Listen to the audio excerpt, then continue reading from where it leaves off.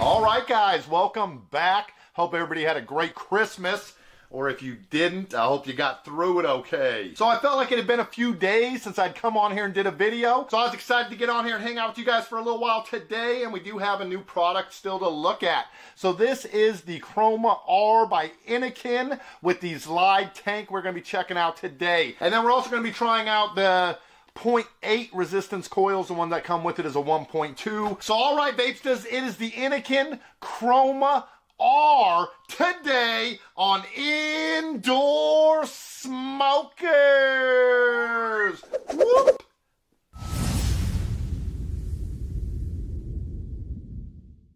I got one here still in the box we can take a peek at so you can see what you get with your kit. Your mod, single 18650, 4mm tank, replacement glass piece, replacement coil. On your right side here is going to be a couple of accessories and all of your instruction books, information, things like that. Micro USB cord and a replacement drip tip and a few O-rings and things. All right, check it out, guys. It is a pretty slick design on here. I thought it was maybe a little bit reminiscent of the Mag Grip Kit, something like that. It does have that slick like leather patch on the back there. But if you notice, it is very unique. The way that the screen itself is also the fire button. So that's a pretty neat little feature I had not seen before. And then you guys can see, you get all your good information here. Your battery power, your wattage, you do have a puff counter, your puff seconds, your voltage, and your resistance. This will do variable wattage, variable voltage, and also has that bypass mode. If you press and hold the plus and minus buttons for a few seconds, that will get you into all your menu options here. So as you can see, you got your wattage mode, which is your mild, hard, you know, that type of stuff on the hits themselves. And then you also have the same thing for voltage, which you can get right in, and you can do this thing in straight voltage mode. And as you can see, you got a bypass mode. You do have your curves, your cutoff, your screen, which is basically just going to allow you to choose the seconds before the screen turns dark. And then we want to get back into wattage mode. All right, so the 0.12 resistance coil on here is recommended between 10 and 14 watts. The 0.8 resistance coil, which I have in here right now, I believe is about 15 to 18. And I had already primed this coil up a little bit ago, but I think I'm going to put a little bit more juice in there now. Going to be using a little bit more of my Beastie Boys and Berry.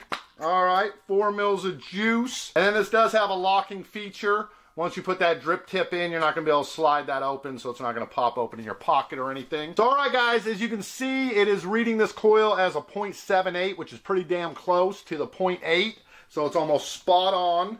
We are going to be doing 3.44 volts, maybe 3.46 volts to get this vape at 15 watts. So we'll start here and then we'll work up. Innokin recommends you start at the lowest wattage and then you turn it up until you find that perfect watt so that you don't burn the coils. Probably good advice.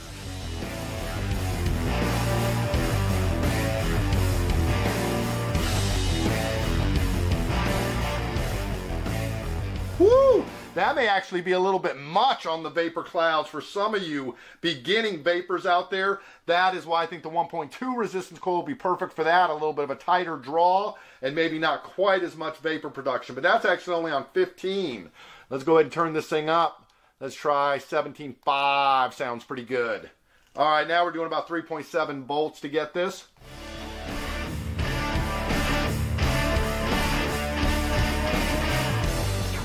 Cock-a-doodle damn for a mouth-to-lung hit, man.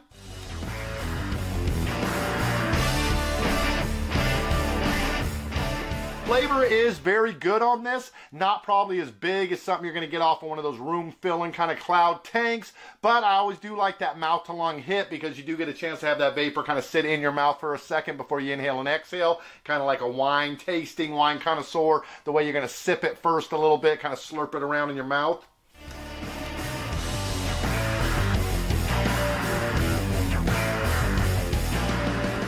And that's kind of with a little bit of a half direct lung hit on this. So all right, guys, I'm going to show you the 1.2 resistance real quick. That is the one that comes pre-installed, and I already have it wicked up and ready to go right here. All right, I think I am going to go ahead and close one of the holes on this since we're going to be going direct lung hitting on a lower wattage, higher resistance coil. So, all right, I'm going to let this one know it is a different coil. We're going to have to turn this thing down. We'll hit it 10 watts and then we'll come up. And for the adjustable airflow, you can have either 1, 2, or 3 holes showing. 3 holes. That's a full-on menage a trois. You know, that's a nickname for a lesbian three-way. All right, here's your mouth-to-lung hit on the Kroma R.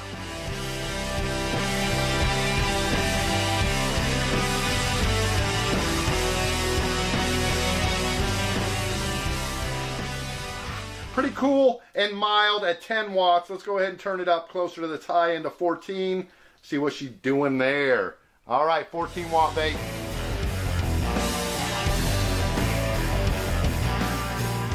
Woo! Way better. There we go. Now you're feeling it. You're getting a little bit more throat hit. You got a little bit of warmth coming off of that vape. This is really the device for anybody right now looking to first get into vaping, getting off them icky sticks. This is going to allow you to vape the same way that you're used to smoking in that 2 motion, drawing the vapor into your mouth and then inhaling and exhaling the same way you drag on a cigarette.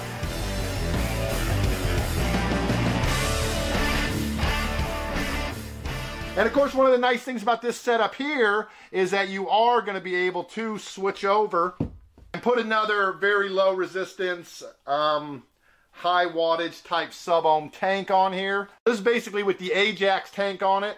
Of course, it doesn't match very well, but won't worry about that right now. Let's kick it up to the high end and see how she does. Let's push some fucking clouds through this thing.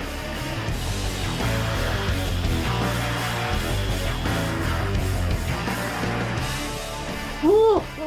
Are you freaking kidding me? That thing got plenty of power. So if you choose later on to step up and advance your vaping journey a little bit into a bigger cloud tank like this, you're going to be able to use it on the same mod. So if you guys are looking for the Kroma R for yourself, highly recommend, like I said, for anybody trying to get off them icky sticks. You can find that on the Innokin website or over on vapordna.com. And then I believe I'm going to be back tomorrow night looking at some of your viewer comments. So make sure you don't miss out on that. If you guys have not done so already, please do subscribe to this channel, ring that bell so you get the notifications, all the notifications, not just some of them. If you want to tell me something you thought about the new Kroma R, if you've used one of the other Kromas in the past, please give us your opinion down in the comments. People love seeing those. I love reading them too. If you enjoyed yourself at any time today or you like the newest from Innokin, give us that thumbs up. They're greatly appreciated. And then other than that, just have yourselves a great rest of your vaping day. I will catch you right back here tomorrow. Peace.